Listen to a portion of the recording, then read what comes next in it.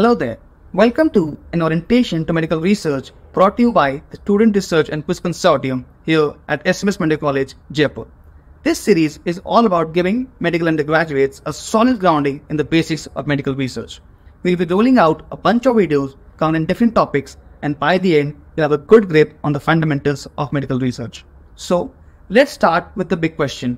What exactly is medical research? Simply put, medical research is all about digging deep to discover new knowledge that help us improve health and healthcare.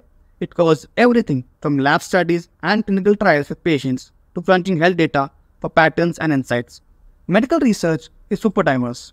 It can involve understanding the basic biology of diseases, testing of new treatments, and coming up with new medications. It's a team effort bringing together scientists, doctors, and patients to work towards a better health future. In short, medical research is the foundation of all the cool advancements we see in healthcare. It keeps pushing the boundaries of understanding and treatment of various health conditions. Well, that's a wrap for this basic intro about what medical research is all about.